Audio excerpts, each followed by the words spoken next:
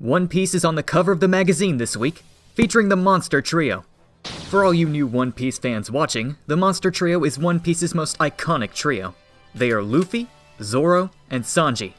They are the core of the Straw Hat Pirates when it comes to fighting, and are incredibly powerful and reliable in their own ways.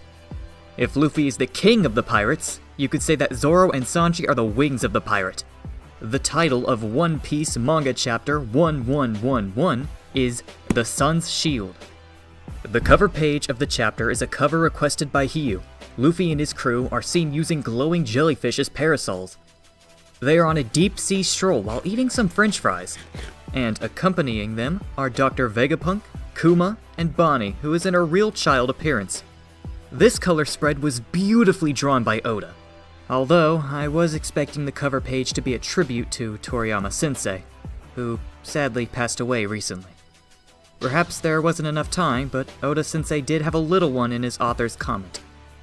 He believes that Toriyama-sensei is as carefree as ever, building models with a halo above him, and that the life of a mangaka is tough and he salutes him. The chapter begins with a looming threat at the Labo phase. Back in chapter 1110, we saw St. Mars ascending to the top of the Labo phase and attacking the barrier. His attacks continue in this chapter, but this time with greater intent. St. Mars uses his haki to destroy the barrier. Shortly after the barrier breaks, St. Mars enters the Labo phase. With the powerful haki emanating from St. Mars, Jinbei notices it and says that his haki is unreal. Jinbei rushes towards Zoro. He tells Zoro that the fight is over and that they must move immediately. Zoro is panting and trying to catch his breath. He tells Jinbei that he is not leaving, as he sees Rob Lucci still standing. Rob Lucci is in a bloodied mess. His chest is covered by the slash marks from Zoro's new technique. Lucci is unable to move. However, despite being defeated, Lucci refuses to go down. After being defeated by Luffy and Zoro in a single arc, we gotta give it to Lucci for his willpower here. Lucci laughs softly, and then lets out a strong yell. Sanji asks Jinbei if he has gotten Zoro. Jinbei replies that he is on it, as he's trying to hold Zoro back. It seems like Zoro wants to deliver another blow to Lucci, but Jinbei reminds him again that he has already won, but Zoro is unhappy. This dude literally defeated Lucci, and he still wants to finish him off. Zoro is just brutal. Jinbei glances to his side and notices that Lucci turned towards their direction. Jinbei apologizes to Lucci for what he is about to do. Immediately after, Jinbei unleashes an attack with a new technique called Fishman Karate 5000 Brick Fist to blow Lucci away. But Lucci stood his ground. Jinbei takes Zoro with him to meet up with the rest of the crew. A moment later, Lucci begins to turn back to his human form and hears the sound of wings flapping. St. Mars in his yokai form descends towards Lucci. St. Mars calls out to Lucci and asks where York is. Lucci gets on his knees. He is absolutely shocked and horrified. Meanwhile, Zoro looks back and sees St. Mars. He is taken aback and asks Jinbei what that actually is. But Jinbei is more focused on hurrying away and getting to the rendezvous point as soon as they can. Back to Lucci. He tells St. Mars that York is on the 4th floor of Building A. For those of you who may not remember, at the end of chapter 1089, we saw York in chains captured by Luffy and his crew, and since then, she is still tied up in the same control room. Lucci reports to St. Mars about everything he knows about the Straw Hats and their plans. He tells St. Mars that the two pirates that ran off are Zoro and Jinbei. In the Labo phase, there are 5 more Straw Hats and 2 Vegapunks. Lucci catches his breath and adds that the Straw Hat Pirates are planning to escape from the back entrance of the Labo stratum. Lucci further adds that 85 Cypher Pole agents and 4 Seraphim are imprisoned in the basement. Lucci concludes his report by telling St. Mars that there are 6 more minutes remaining before Vegapunk's message is broadcasted to the world. St. Mars compliments Lucci and tells him that he has no more questions for him. Hattori arrives at the scene as well. As St. Mars begins to ascend in the air, Lucci tells St. Mars that there is one more thing he would like to say. Lucci tells St. Mars that his fellow CP0 partner Kaku is in the control room as well. He was badly injured when he had left him. Lucci requests from St. Mars to find a way to spare Kaku. Unfortunately for Lucci, St. Mars tells him that it might not be possible at all. As St. Mars flies into the air, he tells Lucci that it is hard to single out a single insect when you're exterminating the hive. Man, this is cold, and I think this all but confirms how the Gorosei see humans as a whole. And it does not matter if they are allies or not.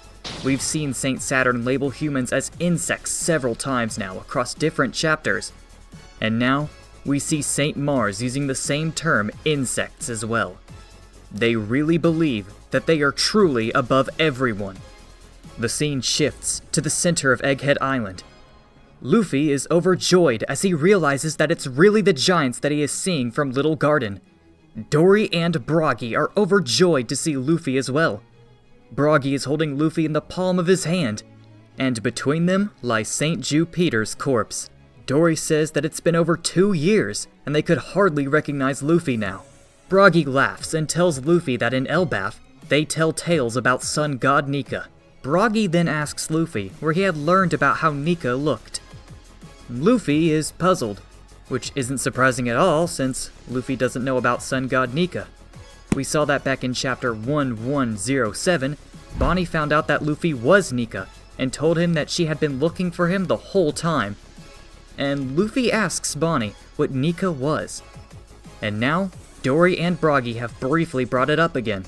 Broggy tells Luffy that it was a pleasant surprise when they found out that Luffy is the sun god. Luffy tells them that he doesn't understand what they are talking about, and adds that they can talk about it later. Warcury notices Dory and Broggy, and Saturn says that this further adds to the complexity of the situation. Dory feels like they are back in the jungles of Elbaf after seeing Warcury and Saturn in their beast forms. Luffy tells Dory and Broggy that they're not supposed to fight right now, and that their main priority is to run away. Dory tells Luffy that they are aware of that as they had bumped into Sanji earlier. A short flashback is shown. Sanji was carrying Vegapunk's body. Sanji tells Dory and Broggy that when they see Luffy, they are to tell him to meet on the other side of the island. Sanji tells them that he is counting on them. Dory and Broggy affirms the request and tells Sanji that they will bring Luffy there. The scene shifts, where we can see an overview of Egghead Island and the location of the different groups. In the overview, all the characters are in chibi mode. On the coast of Egghead Island, we see all the marine ships surrounding Egghead Island. In the center of the island, we see Luffy's group, where Luffy is with Dory and Broggy. Up in the Labo phase, we see Nami and Usopp's group. Based on the previous chapters, Edison and Chopper, Lilith and Brook are also in the group. Sanji and Vegapunk are just behind Bonnie's group. Bonnie's group is the closest to the rendezvous point. It is the back entrance of the Labo Stratum, where the giant warrior's pirate ship is located. In Bonnie's group are Frankie, Kuma, Atlas, one of the giants, and Bonnie. The scene shifts back to the center of Egghead Island. Broggy tells Luffy that after seeing the news, they decided to help him escape. He also tells Luffy that the reports had said the Navy was surrounding his crew and him. Dory starts to blow his Jowler horn. The sound reverberates around Egghead Island. Several giants in various places of the island hear the sound. At the coast of Egghead Island, some of the giants lift their swords up in the air. One of the giants says that the sound is the signal from the captains. Now that their captains have found Luffy, they can all head back to the ship and get out of the island. Another giant remarks that the marine warships do not have any treasure to loot, so it's pointless to stick around. After hearing the sound, Warcury noticed that it was the signal for retreat. In his eyes, retreating after causing such a commotion is unacceptable. He tells Dory, Broggy, and Luffy that he is going to blow a horn of his own. With this horn, he will drive home the point that escape is futile. And then, Warcury lets out a war cry. Saw what I did there? The roar is so powerful that Dory and Broggy have to use their shields to cushion the impact of the roar. The roar reverberates throughout the island as buildings begin to shake like an earthquake just happened.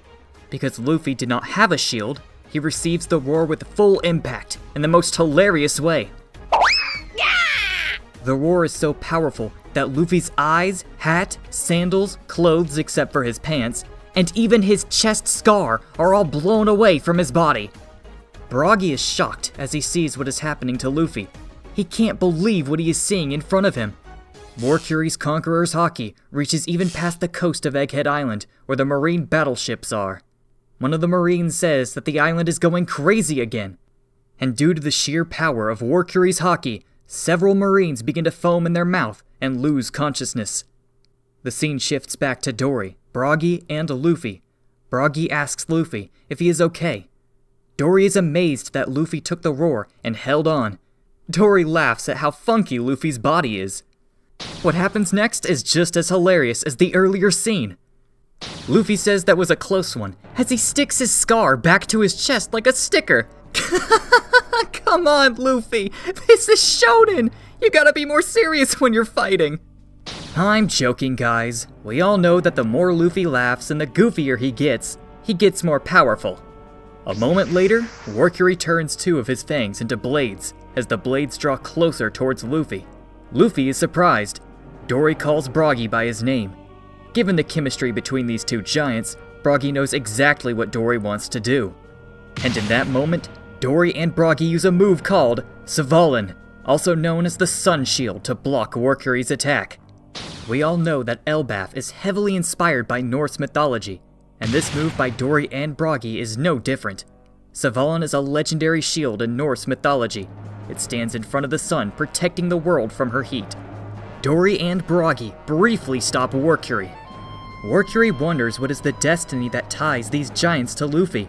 Warcury asks Dory and Broggy if they have any idea who Luffy is. Dory and Broggy laughs and tells Warcury that Luffy is their friend. Immediately after, Dory and Broggy attacks Warcury with another move called Split Skylda. The attack pushes Warcury back and he crashes to the ground. Saturn is furious. He takes a deep breath and prepares for an attack. Now that he knows that Dory and Broggy are Luffy's friends, the Gorosei will have to erase them both from world history, together with Luffy. Saturn then begins to spit out balls at Dory and Broggy. These balls are similar to the attack of Magellan, the former warden of Impel Down. Luffy tells Dory and Broggy that the balls are venomous and they should watch out. In the next moment, Luffy stretches his arm and reaches for a tree nearby. Luffy pulls the tree out and begins sculpting the tree. He sculpts the tree into a baseball bat and quickly paints it black with the number 56. Luffy laughs at his creation. Luffy then conjures up a baseball helmet and prepares for a swing. He is now Shohei Ohtani D. Luffy. As the venomous balls draw closer, Ohtani D. Luffy makes a giant swing at it. He hits it back at the Gorosei's direction and laughs hysterically. Ohtani D. Luffy tells the Gorosei to have a taste of his own medicine. Warcury and Saturn see the venomous ball approaching them, but they were too slow to react. The venomous balls hit both of them, and it causes a huge explosion. Luffy's eyes pop out as he is shocked that the venomous balls caused the huge explosion. One of the giants nearby reports that the flames will block off the forest. Dory says that they will be leaving now. Broggy is laughing and says that the beasts are gone, so it should not matter. Luffy is no longer laughing. He tells Broggy that they have to hurry while the Gorosei is down. He tells both the giants that the Gorosei can't die. In that moment, as Luffy said that, Jupiter, Warcury, and Saturn begin to regenerate again. The giants are shocked in disbelief. Dory questions if they are really immortal. Luffy has no idea. He tells Dory that no matter what he did, they kept on coming back. Broggy adds that he has never heard of any race or ability giving the power of immortality. As Dory, Broggy, and Luffy continue to run, Broggy still counts the battle between them and the Gorosei as a victory. The scene briefly shifts to the Labo phase. Nami tells Jinbei and Zoro to hurry. Jinbei tells Nami that they are on the way. Usopp is seen at the back having a conversation at the back with Brook, Lilith, and Chopper. The scene shifts to Bonnie's group. They are approaching the ship and Bonnie sees a few people in front of them. As we have seen in chapter 1106, Bonnie now sits at the very top of the command hierarchy of the Pacifista. In chapter 1108, Vice Admiral Doberman declared that all Vice Admirals who were available to leave their station to eliminate Bonnie. And in chapter 1109, one of the Marines reported to Vice Admiral Doberman that Bonnie was headed to the northeast shore. As Bonnie's group gets closer, they realize it's the Vice Admirals of the Marines. Standing there are Vice Admiral Pomsky, Guillotine, and Red King waiting for Bonnie to eliminate her. The scene shifts to Sanji running towards the ship while carrying Vegapunk's body. Meanwhile, St. Mars reaches the control room where York is. York is frightened and yells that it's a monster. St. Mars asks York where the room that was displayed in the broadcast is. And instead of telling St. Mars the location, York asks who he is and to leave her alone. The scene shifts to the Marine ship where Kizaru had landed. One of the Marines tells Kizaru to let them treat him if he is hurt. Kizaru tells them that his wounds run deep and that they should just let him rest. Despite that, the Marines still insist on treating his injuries. What these Marines probably don't know is that Kizaru isn't just hurt physically. He had a mission to eliminate his friend, which definitely hurt him emotionally and mentally too. The scene shifts to the northwest coast of Egghead Island. Some of the Marines are stunned by what they are seeing. One of them says that something way bigger than a giant just showed up. Another says that the flames aren't even affecting it. A loud creak and thud sounds are being heard as the robot from the scrapyard begins moving. It is finally alive! A Marine reports that the thing that is moving is like a titan in the middle of an inferno, and it seems to be growling something. The robot finally speaks as it utters the words, "Joy Boy, forgive me." And the chapter ends. What do you think the apology for Joy Boy is for? I'm curious to hear what you guys think. Let's continue this discussion in the comment section down below. Press like if you enjoyed the video, and if you don't want to miss out on future One Piece chapters like this one, definitely subscribe and hit that bell icon. There will be a break for the next 3 weeks, so I will be creating videos from chapter 1095 to 1098. See you in the next video, and thank you.